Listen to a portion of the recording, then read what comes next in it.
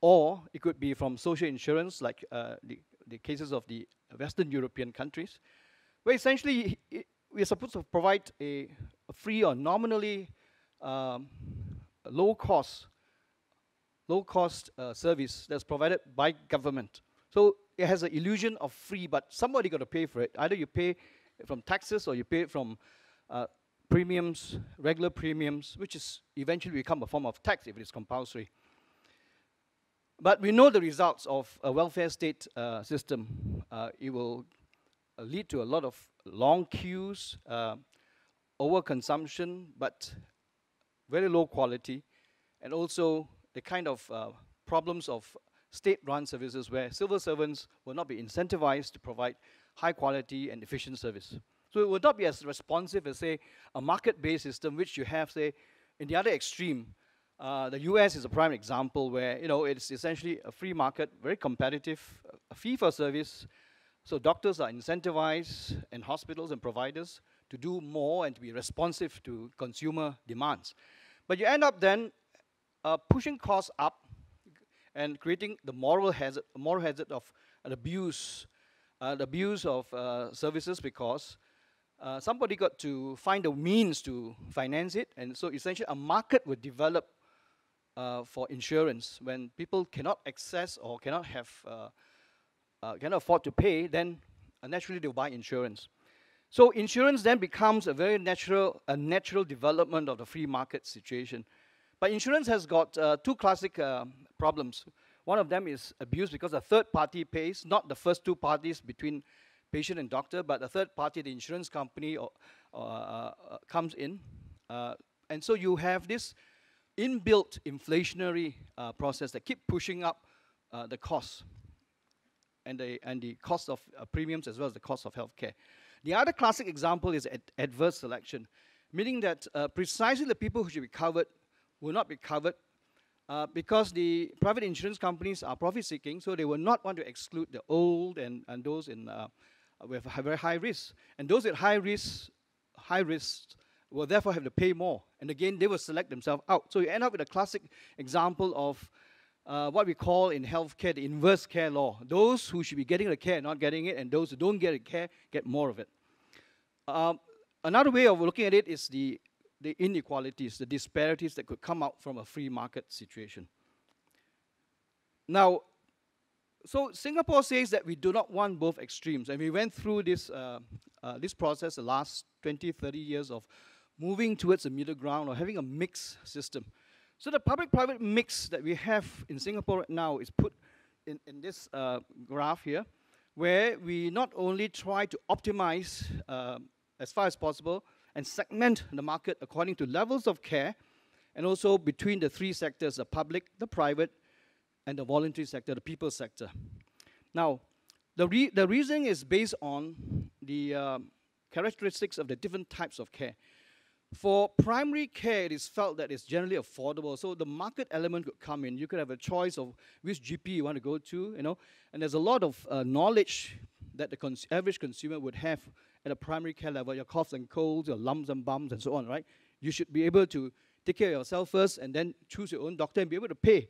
But when it becomes a little more specialized, where there's consumer ignorance, the patient will not have enough information to be able to choose the best doctor, then the state has to come in a much bigger way. So a lot of our public hospitals will be provided by government. So 80% of the hospital beds are now under the control of the government, where government not only control the supply, but also determine the prices as well. But you still have a choice in Singapore, because this is a free market environment. So those who want a little better from the basic can go to the private hospitals, but you have to pay for it yourself. Now, this is the difference between primary and specialist care. But what about long-term care, intermediate and long-term care for old folks, the social care component? And again, this is where the market, again, fails, because there's no money in it, and also because the government feels that it should not get into it, because the state may fail, but who would be incentivized to take care of old folks? Because there's a lot of social component. It's not necessarily medical. And this is where we bring in the voluntary sector. So the NGO sector comes in to provide the community-based services, which is on the extreme right. So you see there's a big blank for voluntary care. We don't want to have many of these old folks, for social reasons, to be put into hospitals and institutions. We don't want that kind of care. So we try to push them back as far as possible to remain at home, to age in place, or to be supported by the family and community-based services. So that at least is the principle of how we try to optimize between the different levels of care. But what about financing? I think financing then becomes very complex. How do you pay for this public-private mix in health and social care?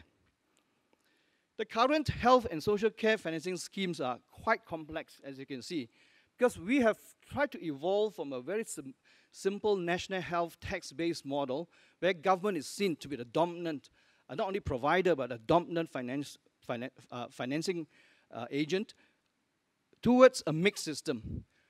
Now, there's a lot of myth about our system. You know, you must have heard the 3 M's, and even Professor Tommy Koh can't remember them. I'm sure a lot of you won't, you know. So what are the 3 M's? The 3 M, the world seems to think that our whole healthcare system is under the 3 M, which is a big myth. If you really look at, after 25, 30 years now of introducing MediSave, the 3 M still covers only 15% of our total healthcare expenditure. Okay? Only about 15%. About 25% still comes from government subsidies from tax base.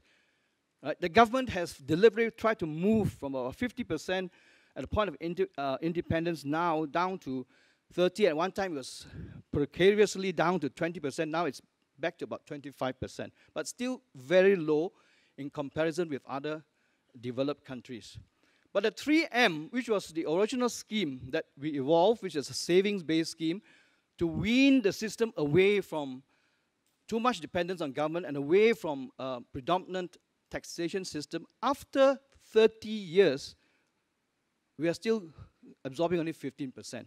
But meanwhile, the MediSave savings, we have accumulated the equivalent of 10 years of the annual health budget.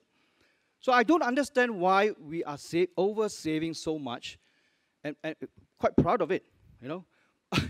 Originally, the intention when I was in the Ministry of Health years ago, we thought we bring in the savings to take care about 1/3. That the 3M was supposed to take care about 1/3. Another 1/3 was supposed to be from tax financing, because the poor will still be with you and you need the taxes to provide public health services and to cross-subsidize the poor.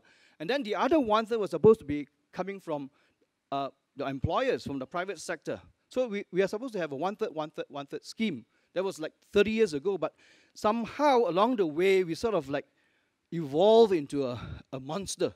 Right now, if you look at this. So we have the 3M on paper, right?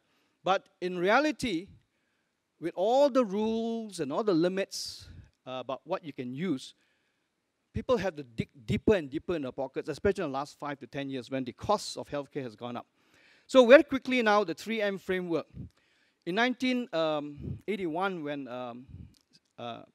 Senior Minister, or Emeritus Minister, Senior Minister Goh Chok Tong became Health Minister, I was in the Ministry of Health then, the concept of MediSave, which is compulsory savings for healthcare, was first enunciated. Of course, I did some homework and I discovered there was actually the great Dr. Goh Keng Swee, who in the 1970s came up with that brilliant idea that if you're going to save for old age, one of the inevitable things that you're going to get will be basically healthcare in old age, especially the last years of your life. So why not save for healthcare as well as for old age? So MediSave was actually quite a brilliant scheme if you think about it, because we were the first country to have compulsory saving for healthcare. And I have written quite extensively about this. But to cap it all, we also have it compounded as a family saving scheme. In other words, you can also use it for your family members. In other words, you've got parents or you've got children, they're also covered. So in some sense, it's like a family savings or even family insurance scheme. Because we believe that the family has to start off by being responsible for its own healthcare first. Now, I don't like all this thing about Singapore being described as a scheme that's based on individual responsibility, because that smacks so much of selfishness, you know. Individual responsibility. If you really look at the scheme, the MediSave is actually meant to be a family saving scheme. We are supposed to use it for our family members first. And when you exhaust it, then the second part kicks in.